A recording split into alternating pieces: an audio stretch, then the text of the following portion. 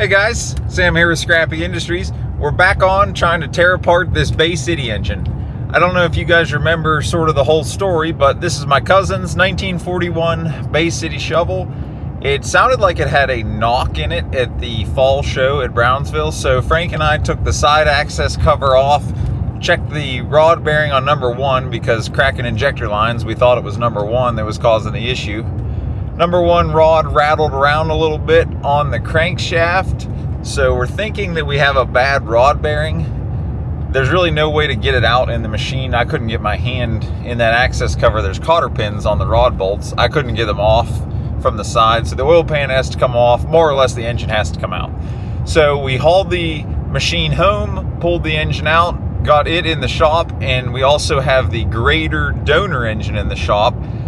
I think at this point, just due to lack of parts availability, we're going to try to swap the bell housing and the front cover from the Bay City over to the grader engine. The reason we have to swap covers is due to the mounting in the machine. The grader had basically hung out. It was only mounted to the bell housing and the oil pan, but on the Bay City it's supported out near the radiator, and that whole front cover, the way it holds the rad and the mount for the front of the engine is totally different. So we need to swap that front cover, and in order to do that we have to pull the camshaft because the front structure is behind the camshaft. So there's a lot of teardown to do on both engines to make this swap happen. Let's get to it.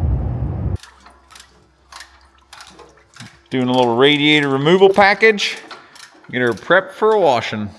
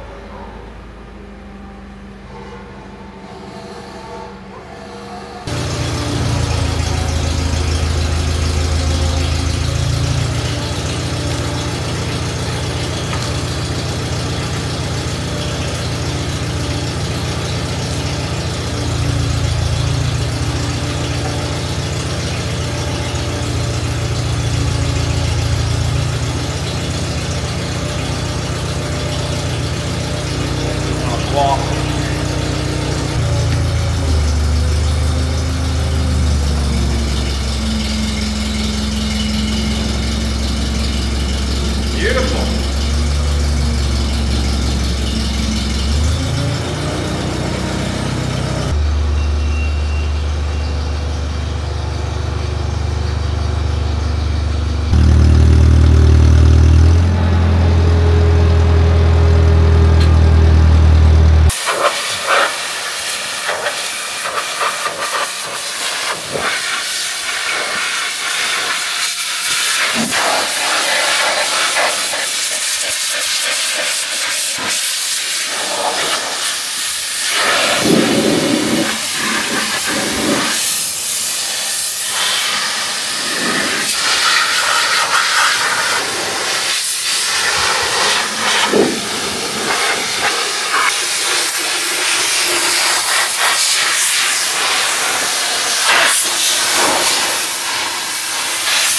I gave him a little anti-rotation tagline here.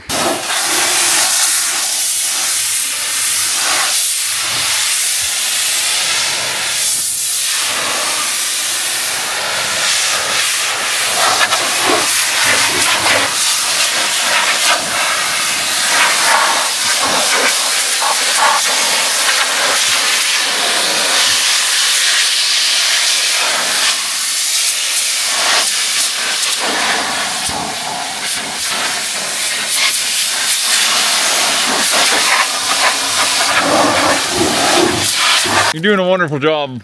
Oh yeah. Blast. If only we had steam. That would help. Did not bring the steam washer home from work.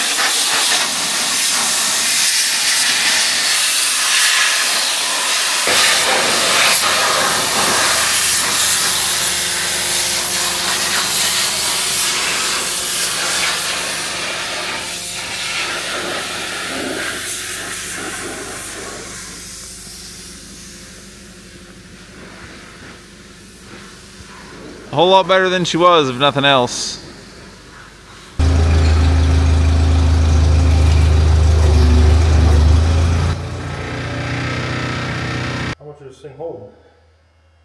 Probably more than that pan. Getting close. Getting the oil drained out of her. Finally start tearing her down. Next up is drain the fuel filter housing. We think this is the drain. Volume? Sure. How could it not be? When your fuel filters hold like 2 gallons of fuel, you know you're doing it right. We got that, and then we also have somewhere on here is a drain. Yeah, that nice pipe plug at the bottom. There's a separate oil for the injection pump only. These are not lubricated by the engine oil. Right.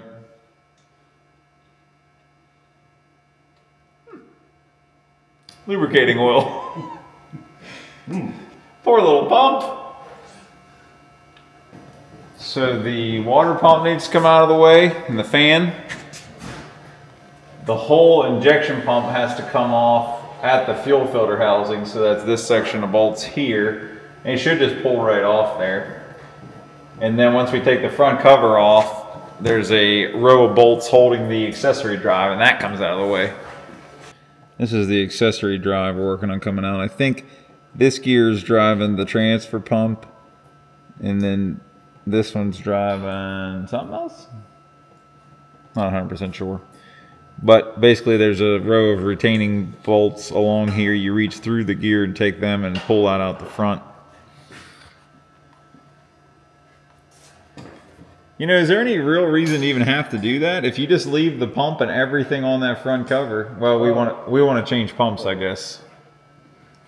I was like, if you could just, Yeah, I was thinking that if you too. could pick the weight of all this with the crane and just take it all off. Which I mean, probably wouldn't. So to loosen or tighten the fan belt, it seems like this screws in or out and you wedge the belt up on this V, but it is stuck.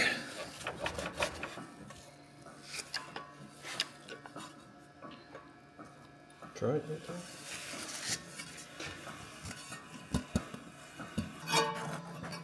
Beauty.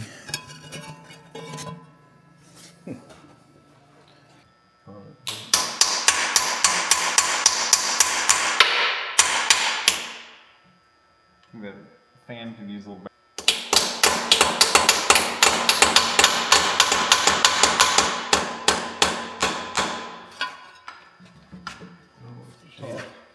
She is tight.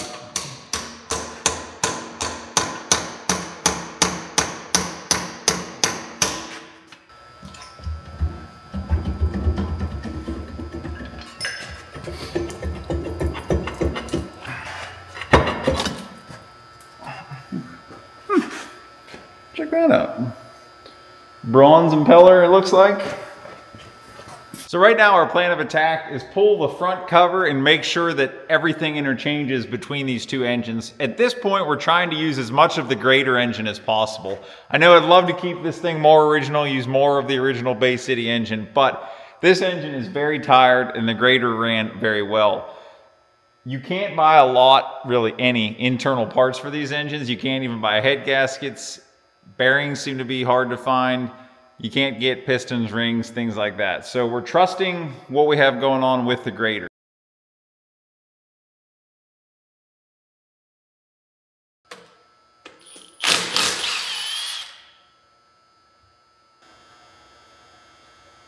It's our temperature gauge sensor. I thought this is kind of funny on this engine. This is the thermostat is actually in this upper pipe. Whereas obviously anything later, they kind of moved it down here near the water pump. That's the reason the water temperature sensor could be in this upper radiator pipe.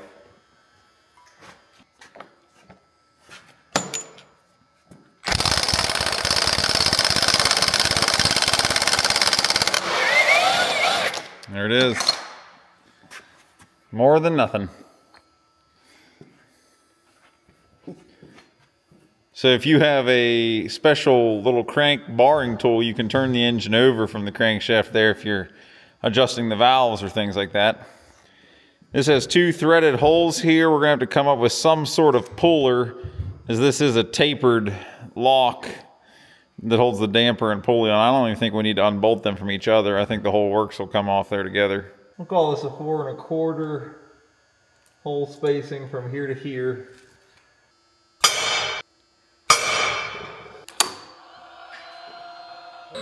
Need more.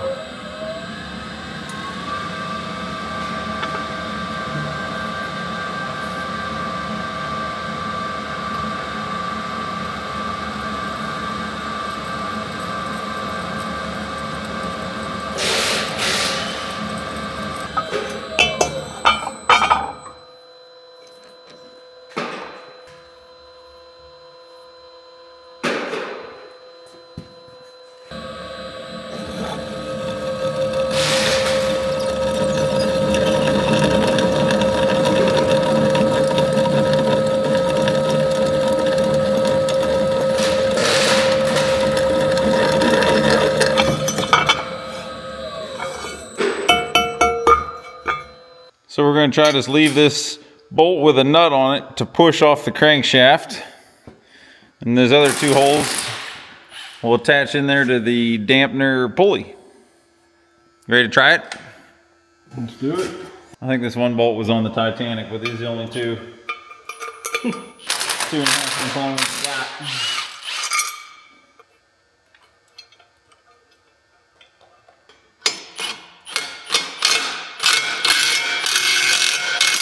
Hey, there it is. Nothing. Could have done that with some pry bars.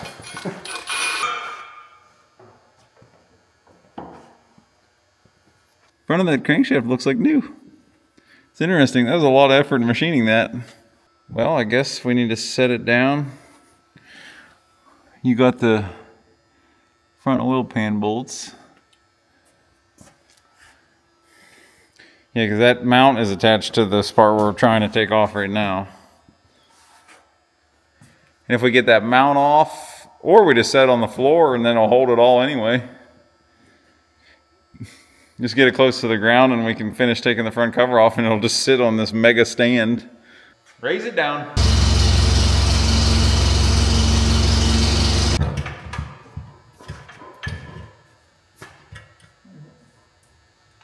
The reason this front cover has this whole extra big bump out the grader doesn't have is this is where the governor is. And there's linkage holding us on there now. Which makes sense because the grader has that whole box back here for the governor. So I was pointing out before, this one doesn't even use that drive. That's why. All right. It's just like... All right, let's get on to our next progress here tonight. We don't have Scott with us. He's on basketball mission again. But my first action tonight, I'm thinking we're going to try to take the injection pump off this thing, and then we'll be ready to pull the valve covers, pull the rocker arms to get the pressure off of the lifters. Then I want to pull the whole gearbox clutch assembly off the back, and eventually we're going to have to stand it up, pull the camshaft, and then we'll be free to pull this front cover. Let's get going. I'm going to crib under the front of this thing so we can take the weight off of the T-Rex.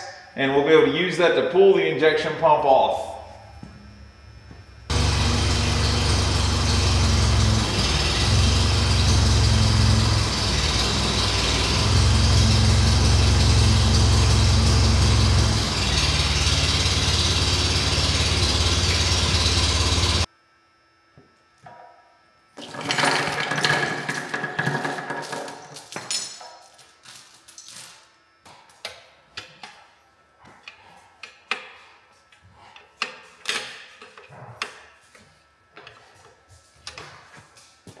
I don't have enough of the nice little plastic or metal caps for both of these engines, so here we go.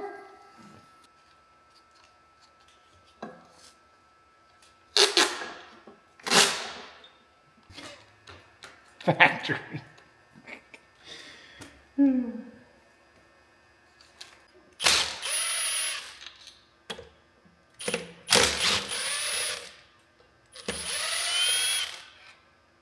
Because all this is doing is adjusting the spring tension pulling against the rack from these flyweights here. This engine just never seems super responsive, like when you're digging it would kind of fall on its face. So I'm hoping we can keep the injection pump and governor and everything from the grader engine when this is all said and done. But we need this rear front cover timing case. So we're gonna have to unbolt the whole fuel tower and injection pump. I'm trying to take this whole thing as one unit.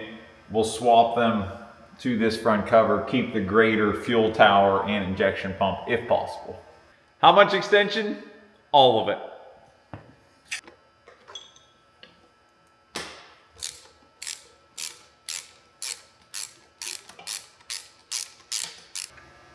It's wild to me to think that this engine was so cutting edge in that era. I mean, you figure this thing would have been designed in the 1930s. Diesels really weren't around all that long. Cummins started in 1919, obviously one of the earliest diesel engine producers, at least in the US. Caterpillar's first diesel was in the Cat 60, which they then offered as a retrofit for the gasoline 60s. So I think that was must have been in the late 20s. They were making the 60 when Caterpillar was formed by the merger in 1925.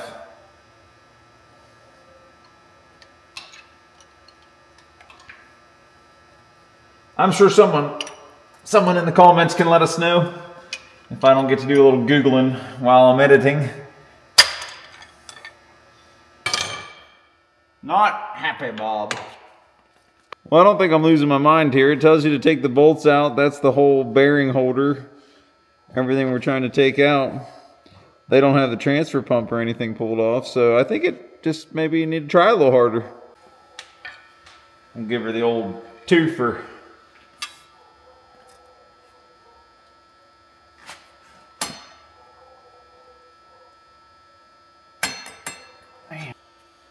You think they would give you like threaded jack bolt holes if it's that hard to get it out of there. But the book also says there's holes in this gear for you to put a socket through, which maybe that's how the newer style over there is. We'll find out. I can tell there should just be like a tang drive from this accessory drive to the pump camshaft. But I don't understand why this doesn't want to move.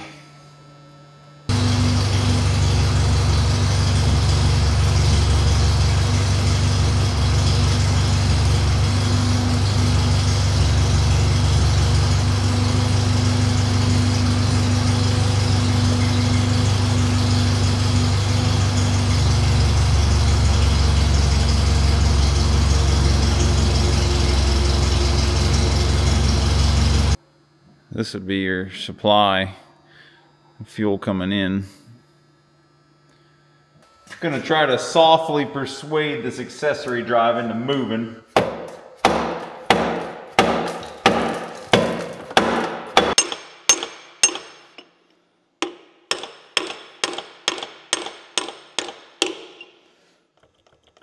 Yeah.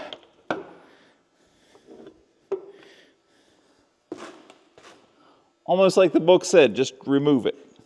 Pick that engine up a little bit, take the weight off, buzz these two bolts out. Hopefully this separates. I'm thinking the clutch, the disc should just pull out of that ring. If they don't, worst case scenario, we'll just have to unbolt that ring from the flywheel and keep turning a little bit to get to those couple bolts through that hole. But I hope we don't have to do that.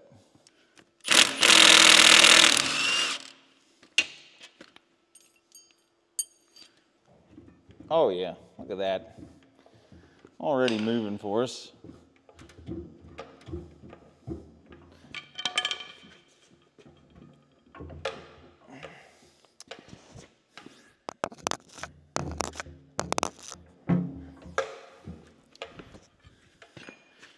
Just so we don't hurt anything, okay. Oh God. Whew. Well, that was a lot better than the grader. Whoa, look at that. These clutch discs are in 3 pieces here, it looks like. They just kind of slipped in there. Flip inside of there. And then their teeth. There's 3 of these clutch frictions here. Their teeth run inside of that ring on the flywheel. Then when you engage the clutch, it just clamps them. These two discs. I'm not sure if this is a twin disc clutch or not, but I think the twin discs work more or less like this.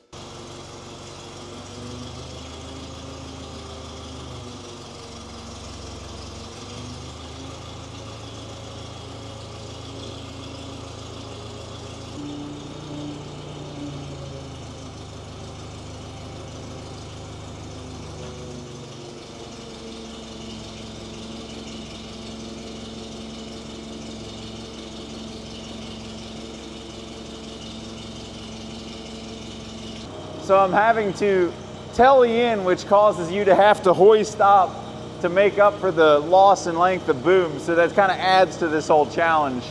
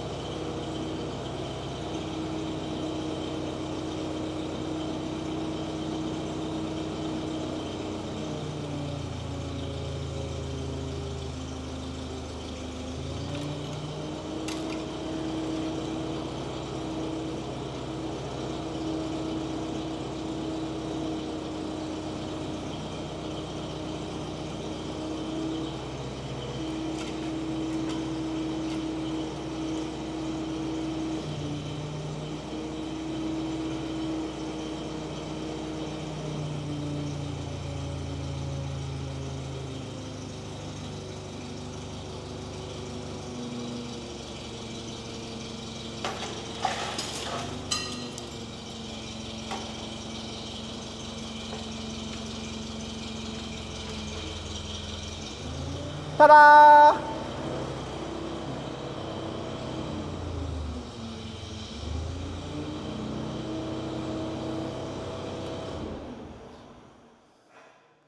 Well, that went better than I expected.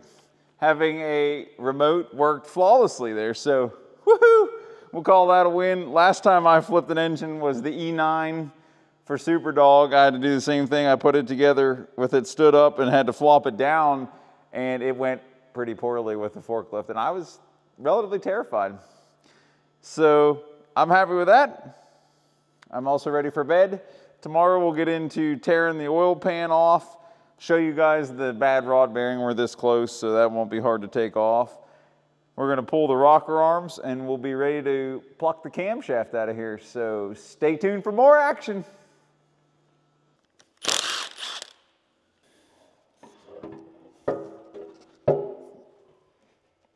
Oh, it's not super light, I can tell you that. This kind of looks like it's a way of setting the oil pressure relief, and it's like way out. This engine never had very good oil pressure. I bet that's why. Well, I think that tightens up. I still think there's a spring in there that's setting some sort of a relief. That's got to be sort of your main bypass.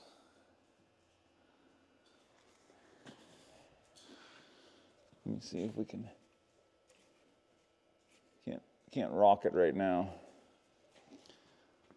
So this is a 4 1/4 bore engine. When they went to the D318, the next series, they're a 4 1/2 inch bore. I wonder how much different they even had to make the block, or if they just had to open up those 3/8 of an inch thick sleeves a little bit. That nose of the crank is turning, and the crankshaft's not turning.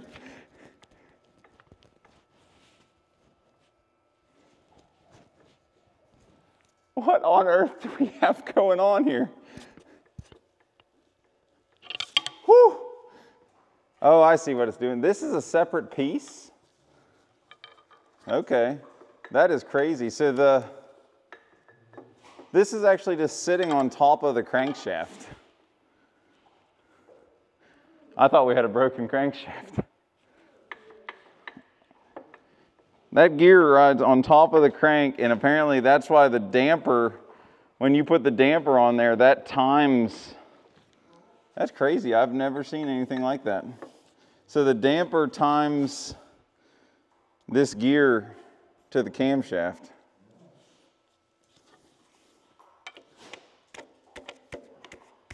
I thought it was running with a broken crank. I have heard of that before, never seen it myself.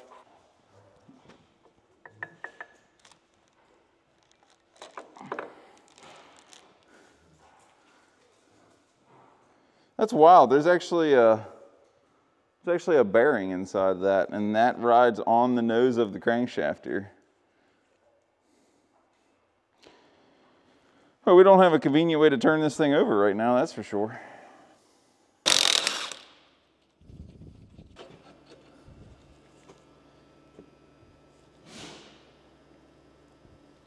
Huh. The bearing looks like new. Starting to question why we're taking this apart here, because that bearing there looks absolutely perfect. Maybe we should plastic gauge it. Take a look at the crankshaft here. Also looks perfectly fine. So I slid the rod and piston back up in there a little bit. I'm mainly just trying to clean all the oil off. See if we can get a better feel for this fit right now. Number one goes on the right side.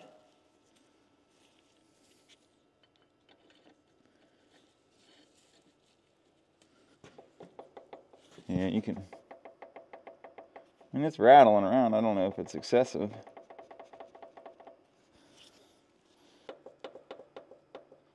Saying that's only 5 thousandths.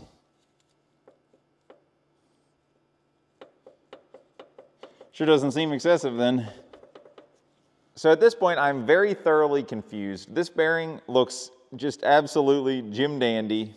Nothing out of sorts about that. Rod cap, same way, looks good. There's no heat. Obviously, it wasn't trying to spin. I think it's neat how they did this dowel pin back then to keep them from spinning versus doing the little machined-in lock tab up top here. But either way, bearing looks perfectly fine. Crankshaft looks perfectly fine.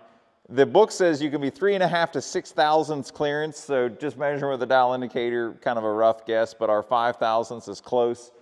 I think we maybe ought to check up and down, because we were checking left and right, which is kind of where the wear wouldn't be so much. So the only other thing I'm going to do, slap this back together. I want to put it together anyway. Then we'll pull it up and down and see what that does. I'm just curious. It seems odd to me that we're not finding what Frank and I saw when we tore into this.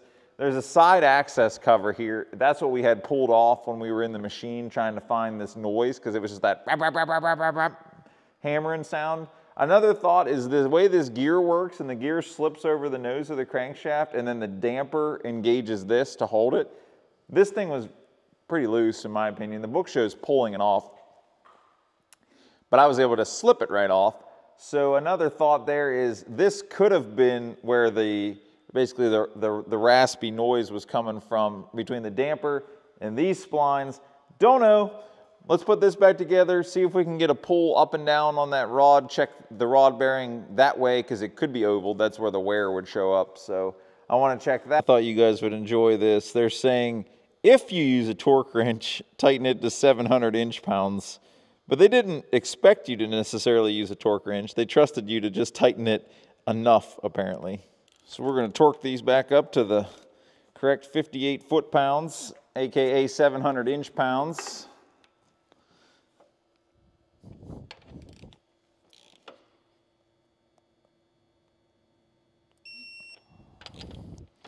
I'm getting about 3 or 4.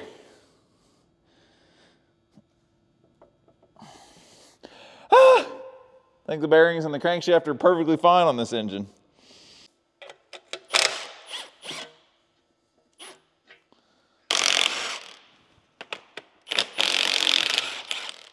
If you guys watch the camshaft in there, I'm going to turn it over. That pushes all the lifters up out of the way of the cam lobes.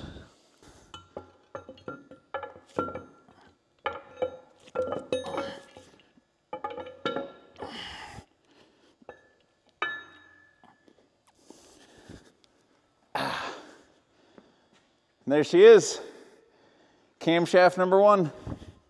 The reason we had to pull that cam is because it was trapping this front cover, which we need on that engine. That was the last piece of the puzzle to get the front cover off. So we need the front cover, and then we need the bell housing off of this engine, and that's really it. Looks like we got a dowel somewhere down here. Yep.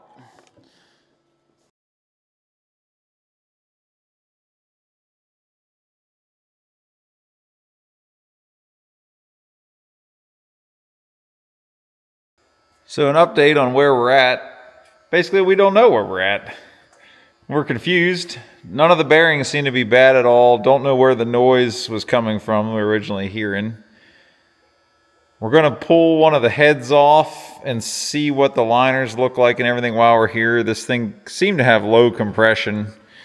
A little bit slobbery, but it also spent a lot of time idling out there at the show, so I don't know how much of that you can really blame on the engine. You can't sneak the piston out the bottom unless you remove the crankshaft, which more than anything is hard to do with the heads on, to flip it upside down and get the bell housing off and pull the crank. My concern for pulling the head and why we didn't jump right on that is the head gaskets are no longer available. So I'm hoping we can reuse them. If not, we're going to be kind of screwed. Looking for a solution here on making a head gasket. But let's pull ahead, see what she looks like.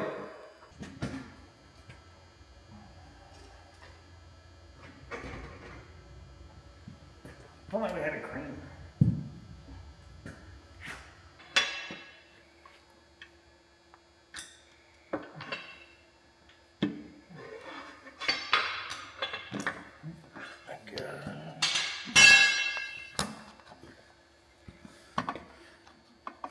Oh, it's hanging up. That's all inside, man. Looks like a piston. I feel like you can't ask for much more than that. The rings are all loose. Yeah. What's going on right there? That's weird.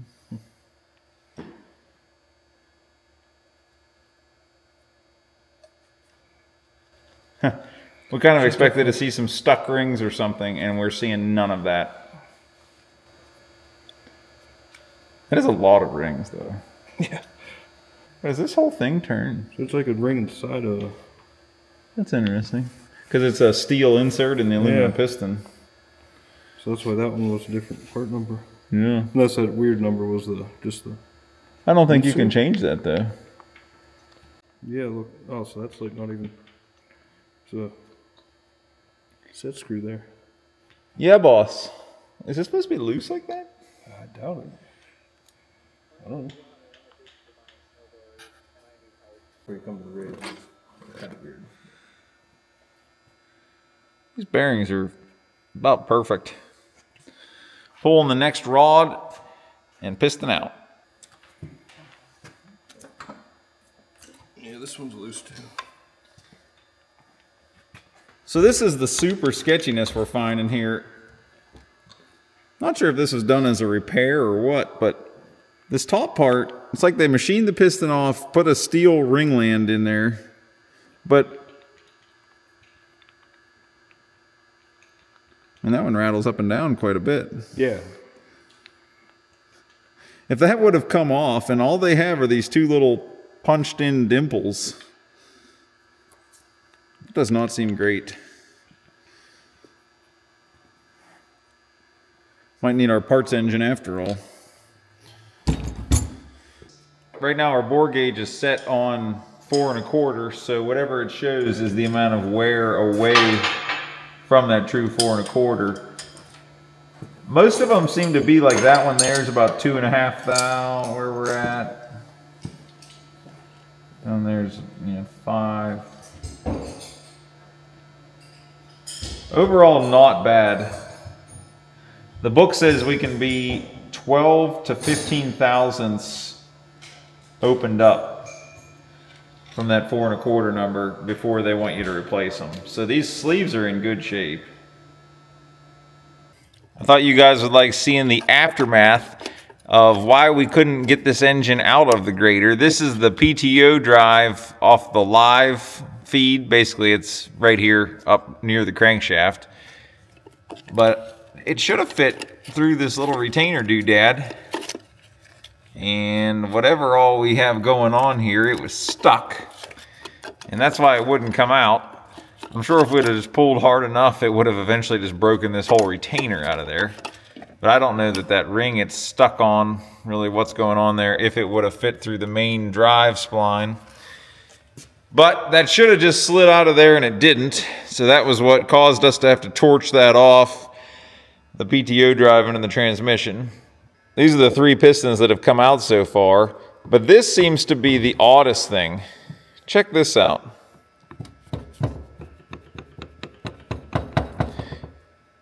These have been repaired, the best that Scott and I can tell. These are originally a one-piece aluminum piston. I think they had some sort of a steel upper ringland in them, at least the later ones did. But what I think happened is that over time, this upper ringland failed, and somebody machined off the top. I'm not sure if this is a Caterpillar thing. I mean, it looks pretty legit. Machined the top of the piston down, put a steel top ringland in, and notice that's just kind of floating. That ringland will move. Then made a new aluminum top that holds that steel ringland on, put it back on, and then there's just these 2 dimples, that one and one 180 out. Those are all that's holding this upper piece on the piston. And of these 3, 2 of them are loose. This is the tight one. And this one also is rattling around. So I think that might have been the knocking sound that I was hearing that I thought was a bearing knock. I think it may have actually been this piston rattling around, because if we can move it this much just wiggling it, I'm sure it was doing a lot of clanging and banging, basically on the intake stroke getting pulled down, and then on the power stroke when we have all that pressure just slamming against it. There had to have been some weird stuff going on there. So I got the heads pulled off the grader 4600 here, and some not great news. I'm looking down over top of the holes here, and I'm thinking, those look just a little bit bigger than the Bay City. And they are. Turns out they're 4.5-inch bore, like a 318 cat, not a 4600. They're supposed to be 4 1/4. So I'm a bit confused now. I don't know, can you put a 318 sleeve and piston in these, or did somebody bore out 4600 sleeves and run a 318 piston? The pistons look entirely different. They have the release for the valves cut in them, a little bit different bowl shape. But the heads are not crossflow like a 318, and they're 2-piece. A 318 has a single head with the exhaust manifold on this side, the intake manifold on that side. So they're for sure 4600 heads. The block matches up in the parts book with a 4600 block. Not sure if they crossed over to the 318s, because all this looks very 318-ish at the front gear train compared to that engine that looks totally different. But once again, another roadblock. We can't just simply put these pistons in that block because the bore's wrong. We could maybe take the sleeves and the pistons out of here and put them in there. I don't know what to do.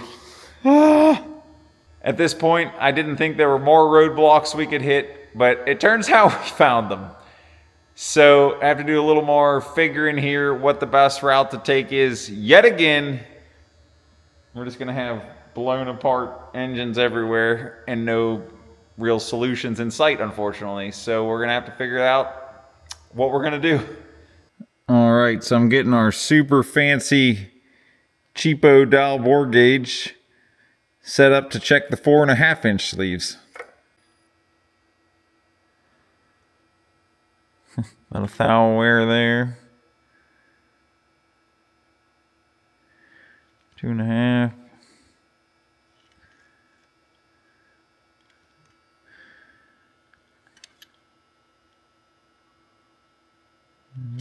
Four.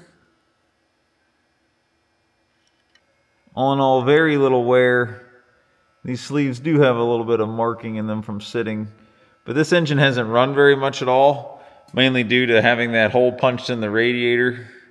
Matt and I did start this thing up for a little bit when it was in the grader, but got afraid of overheating it. Same thing when we were at home. So it's idled, I don't know, 5 to 10 minutes at most. Hasn't run much at all in a lot of years.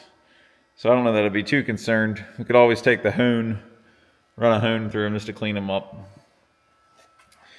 But the real moment of truth is, are these sleeves outside measurements the same? Matt bought this real fancy liner puller, in case you were confused what it is. And we're going to be the first ones to break it in. Got this super duper fancy liner puller 9000 ready to roll.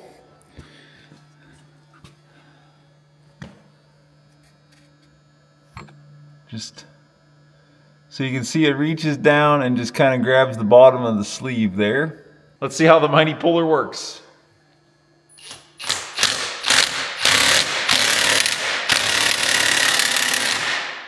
Man.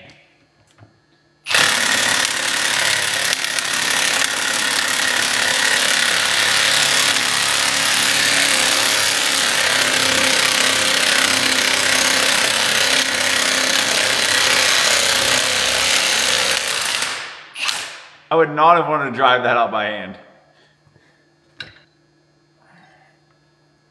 Yeah, that's what we got there. That just reached in, grabbed the bottom of the sleeve. Holy dirt. Oh, man.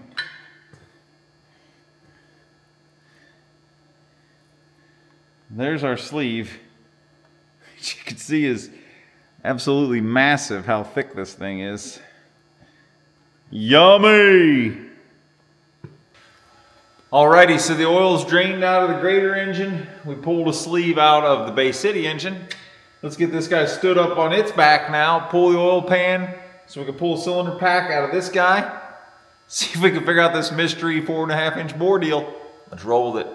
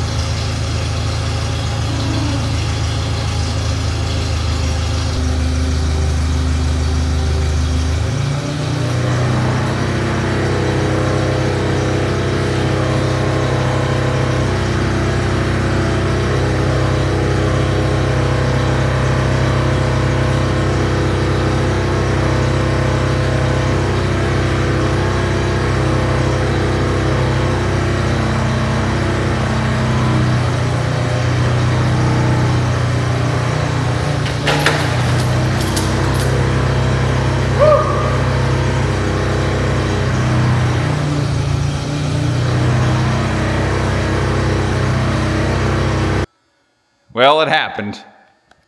Our first dent.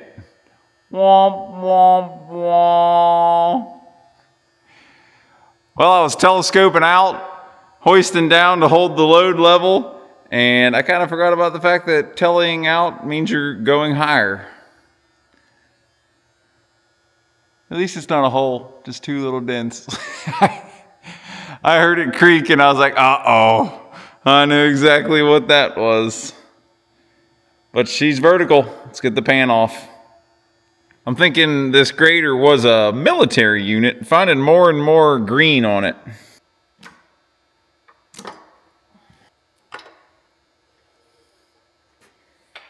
So this is our 4.5 inch bore piston out of the grader engine versus a 4.25 bore piston out of the Bay City.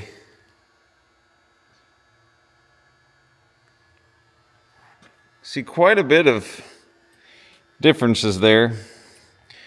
I find it interesting how they still have 2 oil control rings, but they've moved the bottom one up here. The top ring looks the same thickness, but the second and third ring are a little bit thinner than they are on the original style piston. Well, I had to say this is the original, but then modified with this shaky top. At least this has a one-piece piston. It does look like we have a little bit of wear. You can see that wiggle there with the piston. You can see that wiggle there with the ring all the way down. It's still got a little slop in it.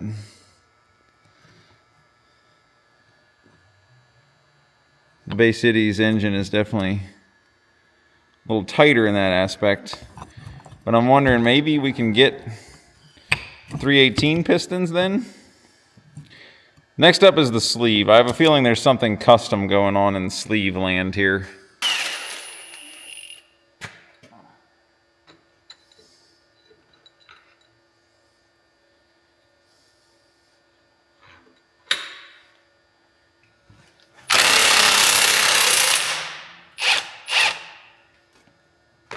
Boy, this thing is slick.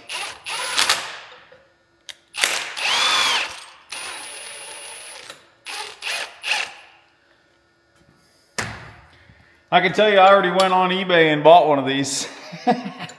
I'm impressed.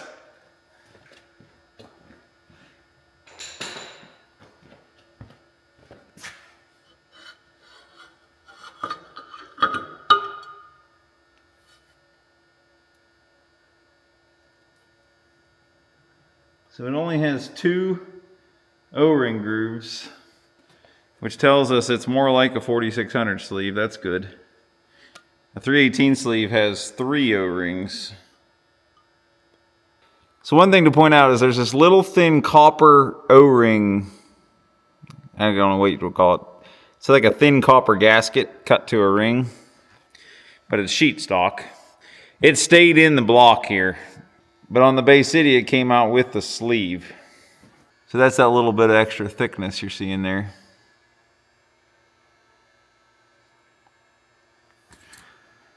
But with a quick glance, I think it's right. Let's do a little measuring through the crud. We're about 3/8 of an inch there, which is what it appears to be without the gasket. With the gasket, we're coming in about 405, so it must be about a 30 thousandths thick copper gasket. All right, I just reached down in the Bay City engine. These are some accurate measurements, I'll tell you. So I just reached down in the Bay City engine with this snap gauge real fast. There we go. 5 1/8 it is. So I think that the greater engine is going to go right in there. This is just pretty much snug in that bore, which makes sense. But overall, that's great news. I think the sleeves here from the greater engine, whatever somebody did, I am very curious if this was an aftermarket kit, if this was somebody cobbled this together, but I think what they did is they took a 318 piston. I bet that's what this is, and I'd like to try to find if there's a cat part number on that to verify, but a D318 piston, they bored out a 4600 sleeve, because you can see how much meat there is on the 4 1/4 bore sleeve. So they bored this sleeve out. You can still buy these pistons and rings aftermarket if this is a D318 315 style, like a 7U D4 or a 9U D6 would have in it. But I think it's very interesting. It's like someone couldn't buy the parts anymore for the 4600 at some point a long time ago, and this is what they made happen. So I think that's really cool. But I guess as long as everything checks out all right, we'll buy new rubber O-rings for the bottom of the sleeve. We'll anneal these copper rings, or just not worry about it. I'm not 100% sure yet, but we're gonna have to do a lot of cleaning on the sleeves and the block, and just transfer our big bore kit over from the greater engine to the Bay City. Well guys, that's gonna wrap up this video. I was really hoping this video would take us through getting a engine back together and running, but I also didn't anticipate having 2 engines torn down near this far. So with that being said, I apologize. This is all the further we got. This has been an absolute disaster in every sense of the word. It's a learning experience. It's a struggle. I know you guys like struggles, so we're doing it for you. I did not want to spend weeks and weeks on this project. I was hoping we pull this engine out, swap a couple things over, slap the greater engine back in, and be on our way, but that's not how it's going. Why I expected that, I don't know. Never seems to go that well. It usually doesn't go this bad either. But we're learning. Just every step of the way, something we expected to be one way was another. All the way down to this not even being a 4 1/4 inch bore. But that's cool. We're basically going to be creating a big bore kit D4600. So I think that's going to work out pretty well. I'm not 100% sure which heads, injection pump, and everything we're even going to go with at this point. So we may grab more of the parts from this greater engine. At this point, it's never going to run again. We're going to make one of these engines run, most likely the Bay City. This thing is just a rebuild kit at this point. We saw how bad this crankshaft is, so we're kind of taking 2 used engines, making the best of both worlds. We're going to have a really nice set of bearings, a good crankshaft over here in the Bay City. We're going to retain its original block. We're going to move pistons that are not about to rattle apart like the Bay City had that was most likely causing the knocking sound, the reason we tore into this. I thought it was a rod bearing, wasn't a rod bearing. But ultimately, it's a good thing we pulled the pistons because I think we weren't too long from the top of one of those coming off and really bad things happening. So that's where we're at. Hopefully in the next video, we'll be able to get everything cleaned up, figured out, reassembled, get it running, get it painted. And that hopefully, if everything goes according to plan, that'll be the next video. So I hope you guys enjoy watching. Scott and I struggle to death with this project, playing with 1940s World War II era stuff. I assume that there was a lot of design changes being thrown at things like this. Obviously, things were moving fast in that era. They were, as Matt says, throwing things at the wall, seeing what stuck, because they didn't have a lot of experience at that point. This is pretty new. Pretty new in diesel engine world, so this is what we got. But thank you guys for watching. Stay tuned. Hopefully we get this whole gigantic pile of parts put together into one running engine. I'm Sam with Scrappy. Thanks for watching.